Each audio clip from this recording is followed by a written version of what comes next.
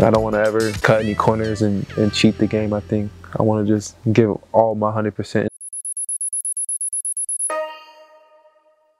Derrick Andre Thornton Jr., born May 30th, 1997. Today's feature is the story of timing, fit, and development, using the examples of a player whose basketball journey took an unexpected turn and soon showed those were exactly what he'd need to achieve his goal of making the NBA. When you see point guards like Lonzo Ball, De'Aaron Fox, Dennis Smith Jr., even Peyton Pritchard all go on to make successful transitions from high school to college to the NBA, you can't help but think of Derrick Thornton Jr., who would have been ranked just as, if not higher than those guys, had he not reclassified to an earlier class in order to attend college a year premature. As the saying goes, timing is everything, and the weeding out process in sports makes exceptions for no one. Once a decision is made and acted upon, it can change the course of everything expected to happen. Take a guy like Frank Jackson, a point guard a part of Derrick's original 2016 class that went to Duke as a true freshman and did what Derrick set out to just a year earlier.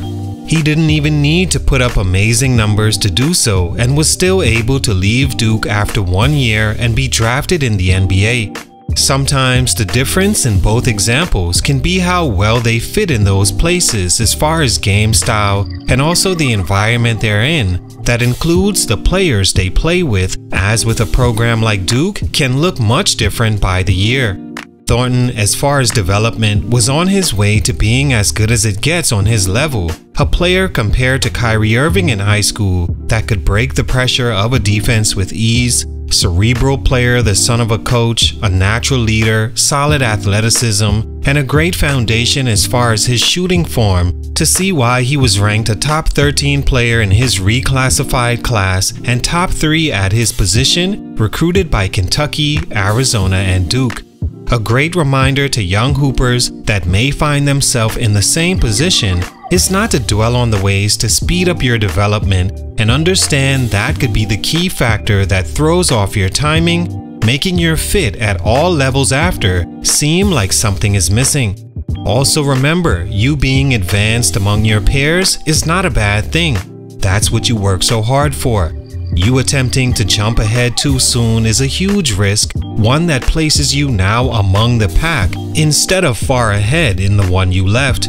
To only be a year older but more developed, more confident, and add more to your resume could ensure you being drafted high and able to stick on a level like the NBA. Derrick Thornton is a great example of that, as he's a good player that took a great risk that cost him a lot more in the end. Let's talk about it. Salute to Manny Kofi on IG for this request. It's your boy JC Stunted Growth. Let's get it, man. Take a minute to like, subscribe, and comment on who I should do next. Derrick Thornton Jr. is a 6'3" point guard from Woodland Hills, California that began his high school career at Sierra Canyon in LA as a freshman, then transferred to Findlay Prep in Henderson, Nevada, a program his father says he knew he wanted his son to be a part of since the 6th grade. By his junior year, he was clearly more advanced than his peers in IQ, leadership, and experience, having outstanding showings all across the country in different top camps. Since an early age, he and his father would wake up early mornings and work toward him becoming a McDonald's All-American and one of the best players in his class.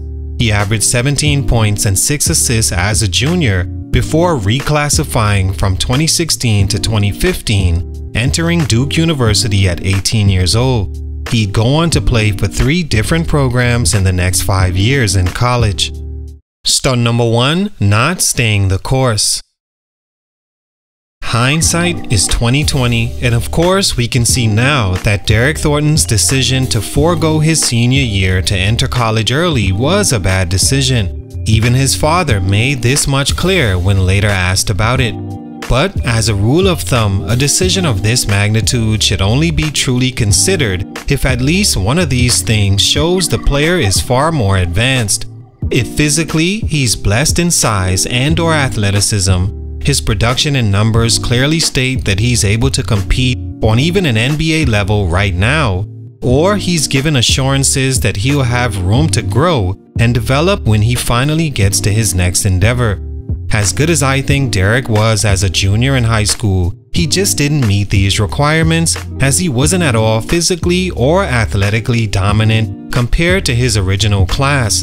Can even go as far as to say he wasn't even top 3 in a class that consisted of the ultra-quick, fast, athletic, and a bit taller De'Aaron Fox, the 6'6" Lonzo Ball who possessed passing skills that would even be great in the NBA if not for his injury woes, or Dennis Smith Jr., who was one of the top athletes as a point guard of probably the last decade, even before his senior year. Those guys may have fared better reclassifying, not Thornton, who was solid, but in my opinion, right where he needed to be. The reason he reclassified is also something you should never do, and that's allow a college coach to convince you to change your plans and go through the academic work, not to mention the physical and mental work it takes to skip a year of high school and be prepared for college. All college coaches, no matter how esteemed they are, how prestiged their resume, or how many championships they've won, at the end of the day, they have to produce to keep their jobs. You are just one kid in one season. Coach K convinced Thornton and his family to reclassify and join the Blue Devils a year early to fill the void of losing Tyus Jones to the NBA, as they didn't have another true point guard on the roster. Right there you see it was a program need to have you, not a show they'll move things around to get you because they want you. Derrick enrolled at Duke after recently turning 18 years old and wasn't mentally ready to perform on that level, being so far from home. Also the urgency to play well, as at Duke, there's no time to sit on the pot and cook slowly. Next year, they'll reload again and you could find yourself buried under another top recruit. He averaged just 7 points and 2 assists in 26 minutes a game, starting 20 of the 36 games played. After the season, he transferred to USC, citing the fit just wasn't right, and his father saying the reclassifying move was not a good decision. Stunt number 2, missed development. It may seem only missing a year of development is not that big a deal, but then you have to factor in the difference a year can make in life period. A person's life can entirely change in a day, an hour, a second. An entire year of achievements like making the McDonald's All-American, adding that to your resume, only bolsters your draft stock and also boosts your confidence as a player, being validated that how you feel about yourself, others do as well. Derrick was well on his way to becoming one of the best point guards in his class, just about to embark on a great senior year of achievements and mentally becoming stronger. He also needed much work in the shooting department, which was maybe the biggest knock on his game in college, and rightfully so. For a player to decline every year, even after a year of sitting out, says a lot to anyone paying attention. As mentioned earlier, his shooting form doesn't look broke at all. In no way he looks like an inadequate shooter, yet that's what the numbers seem to say. He was also a poor or streaky at best free throw shooter, which also says there's a problem in that area overall. That missed senior year of high school would have done wonders for mostly his confidence, and learning where and when to get his shots maybe also put him in a better school to showcase his growth. Duke just didn't have the time or room for him to learn on the fly. Stunt number 3, 3 schools in 5 years. I'm sure those words are uttered when scouts pick up a resume like Derrick Thornton Jr.'s. Immediately red flags go off, because why does a guy we're looking to pay millions to play basketball need 3 schools in 5 years to make the NBA? The ones we're looking to give this money are advanced enough it shouldn't take more than a few years to make that clear. Or if they do happen to stay full term, at least along the way or that final year, they showed they were a level above their peers by what they produce on paper. It would be difficult for a guy that averages 12 points and 3 assists as a 5th-year senior to be drafted in the NBA or given much of a chance in the league after college. Not to mention regressing in a few areas important to his position, like shooting and turnovers. Thornton wound up going undrafted in 2020 and began his pro career in Serbia and embarking currently on his journey across the world.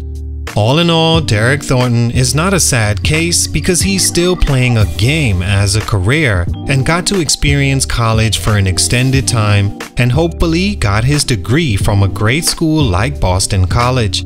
He was on his way but rushed it at the wrong time, and for these reasons, his growth was stunted. Salute, much respect, it's your boy JC Stunted Growth, and I'm out.